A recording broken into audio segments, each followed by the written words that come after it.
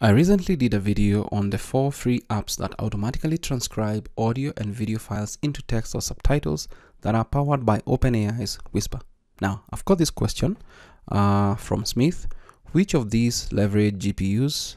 In the conclusion, a comparison of speeds and needed computer resources. Subtitle edit uses a lot of CPU, would have been nice. Well, I do understand, but I just wanted to introduce the apps available and make sure that people know that these apps are there. Now, I spoke in detail about Speech Translate in one of the videos, but in that video, I used the CPU version of Speech Translate. So the answer to your question is that Speech Translate has a GPU version. And if we actually scroll down to the write up, and I'll leave the link to this section below, you can be able to read that using GPU for Whisper, note, this process could be handled automatically by running dev setup.py. Now, to use GPU, you first need to uninstall Torch. Then you can go to PyTorch official website to install the correct version of PyTorch with GPU compatibility for your system. So, if I scroll back up and click on releases, there are 2 releases at the time of recording this video. And what we have here is that as for the assets that you can download, you have Speech Translate 1.1.0 CPU version, Windows. So this is a zipped file. It's 121 MB when it is zipped. When you extract it, it's about 985 MB, almost a GB. And then we have Speech Translate 1.1.0 GPU version, Windows. It's about 1.15 GB when it is zipped. And when you extract, it's about 4.4 GB. So I've gone ahead and downloaded both of them and extracted. So these are the downloads. This is a CPU, this is a GPU. Now, if I minimize, this is a GPU, this is a CPU. If I open each folder, everything looks almost the same, just some few maybe differences that you may notice. I don't have that time to look at that, but if we scroll down, what we're interested in is testing the GPU. So we go to Speech Translate, this particular application, and if we actually scroll down, we'll see it on this other side as well.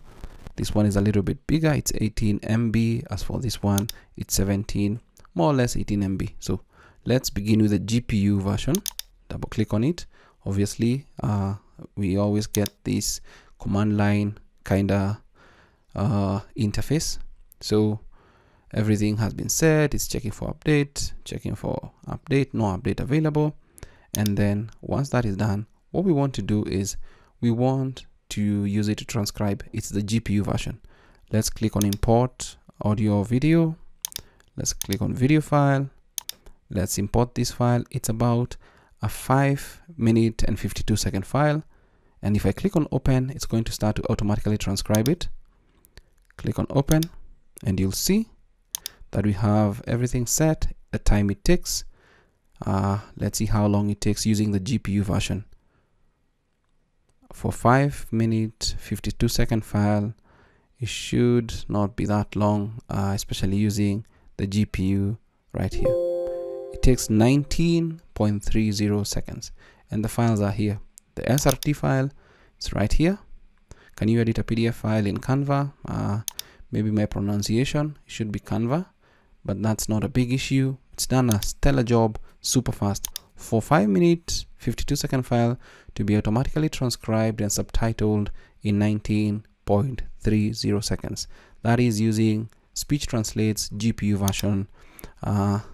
So that is one thing. And the reason why probably Smith was asking that question is because they want to leverage the GPU, because GPUs tend to kind of do the hard labor and are faster when it comes to using Whisper. So let's close out this.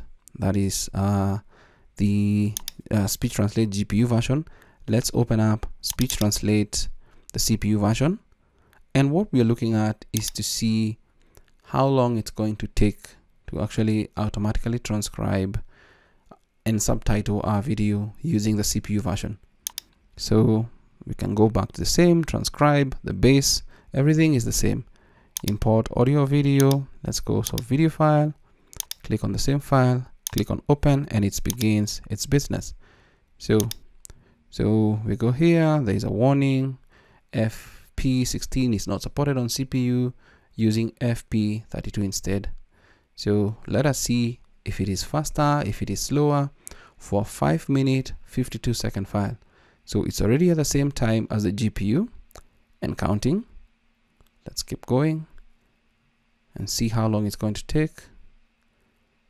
It's 28 seconds, 29, 30. So the GPU version is at least more or less like, maybe it's still fast. Actually, now it's already 2 times faster. Let's keep going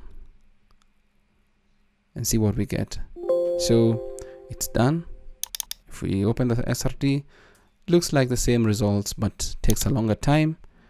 Let's actually click OK, and then we go to the command line and see it takes about total time. It says 57 seconds, 57.58 seconds, more or less. It takes about 3 times what the GPU version takes. So if you're looking for an option that uses the GPU that is powered by Whisper, I'd recommend Speech Translate 1.1.0 GPU version. If you have the resources over the CPU version, it's a little bit faster.